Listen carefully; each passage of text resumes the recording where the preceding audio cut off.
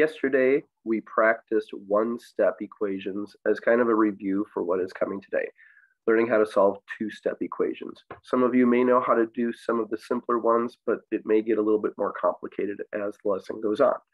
So I am going to share my screen with you. And once again, please be patient.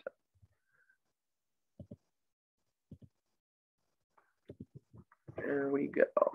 All right, so we will be solving some two-step equations. Basically, what you're trying to do, as with any algebraic equation, is to get the variable, the letter on one side of the equal sign, and everything else to the other side. Doesn't matter which side it is. Okay, so let's look at this kind of really basic two-step equation.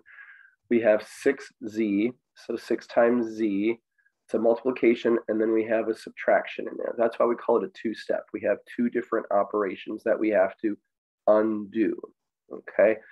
So what we have to kind of think about is almost the reverse of PEMDAS. When you have either multiplication and division and subtraction or addition, we want to undo the adding or subtracting first. Okay, so in this case, we have a -3. So we're going to do a +3 on both sides to get rid of that -3. So this drops off. So we're left with 6z equals 3. And then we are going to, we see that as 6 times z equals 3. So in order to undo the multiplication, we are going to divide by 6. I'm just going to move this up over here now.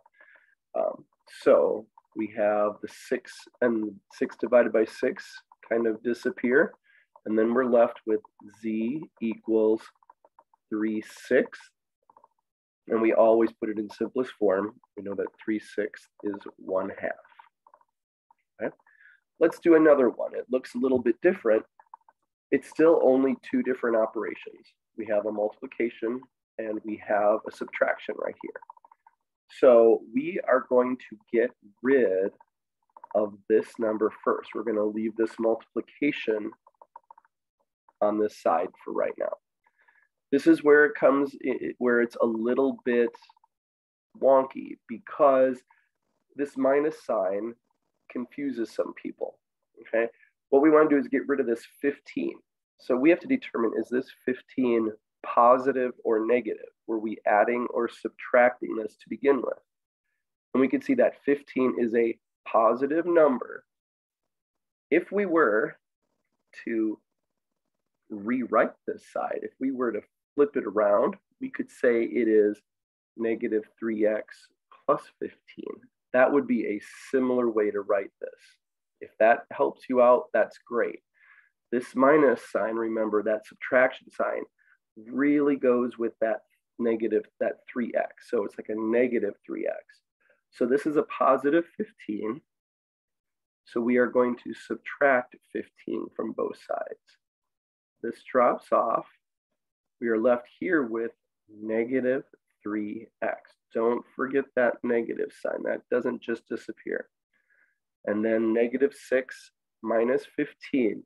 Look at that. We are subtracting and adding negative numbers. Look at that. It always comes back to us.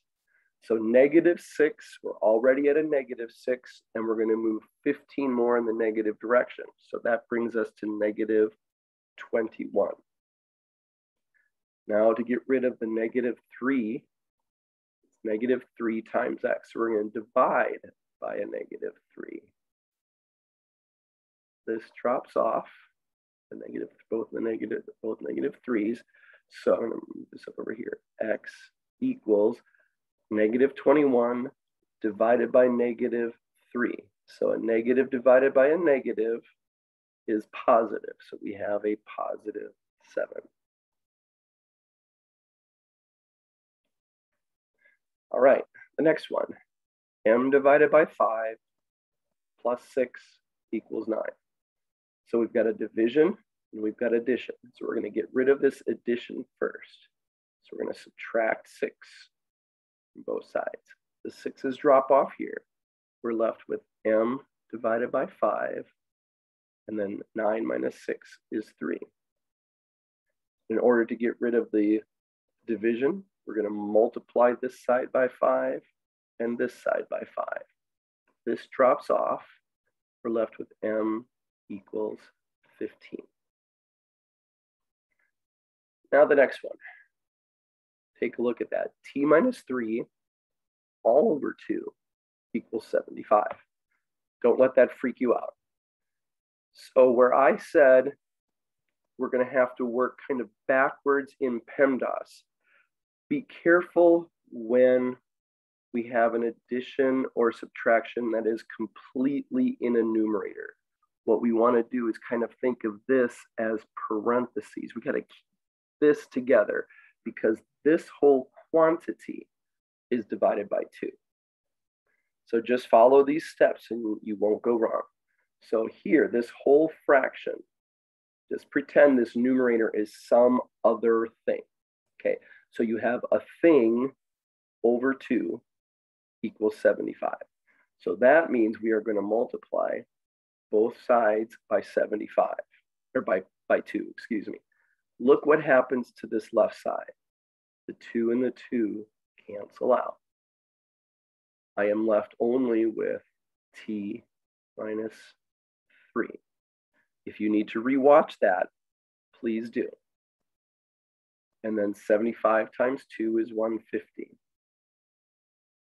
Then we're going to add 3 to both sides because that's a minus sign. This falls off. T equals 153. Okay. You're going to have to practice a few of these. These are not easy to get used to, but just be very careful when you have a variable and an addition or a subtraction in a numerator. Make sure you take care of that denominator first. All right, and then finally, fractions. We're going to have some with fractions, of course. Okay, so we have -1 equals 5/8 x plus 3/8. Excuse me. So what we're going to do is we're going to first get rid of this plus 3/8. We're going to subtract 3/8 from both sides. Okay. So we know this side drops off. That becomes easy, and it's only 5/8 x. Now here, how are we going to do this? First of all, there's a whole lot of stuff going on. In order to subtract or add or anything with fractions, we need to get things in common denominators. So -1, let me write it out this way. -1 minus 3/8. Let's look at it over here. So this -1, we need to get that in the form of eighths. So -1 can be written as -8/8 minus 3/8. Now here's, again, we're subtracting a number from a negative number, so we have to know what we're doing. Okay, so think in your head, where is -8/8 on the number line? Okay, that's negative. And then we're going to move another 3/8 beyond that. Okay, so what this actually is -11/8. All right. So now, -11/8 equals 5/8 x. So we have a multiplication right here, 5/8 times x. To get rid of multiplication, we divide, correct? Okay, so technically, we are going to divide by 5/8, right? I wrote that very lightly. But when you divide by a fraction, remember back probably a month ago, when you divide by a fraction, you are going to multiply by its reciprocal. When you divide by a fraction, you multiply by its reciprocal. So you can write divided by 5/8 on both sides, that's fine, but you're going to have to do this weird work anyway. So what we're going to do is we are going to multiply by 8/5. We've done this before. When you divide by a fraction, you multiply by its reciprocal. This drops off to be a 1. So we're left with x over here. Now we have 8/5 times negative 11/8. Then we can kind of cross those off because those are going to divide out. So we are left with negative 11/5. You can leave that as an improper fraction, or if you wanted to change that to negative 2 1/5, that is absolutely fine. Practice, practice, practice. You will do this. You will get this. I have faith in you.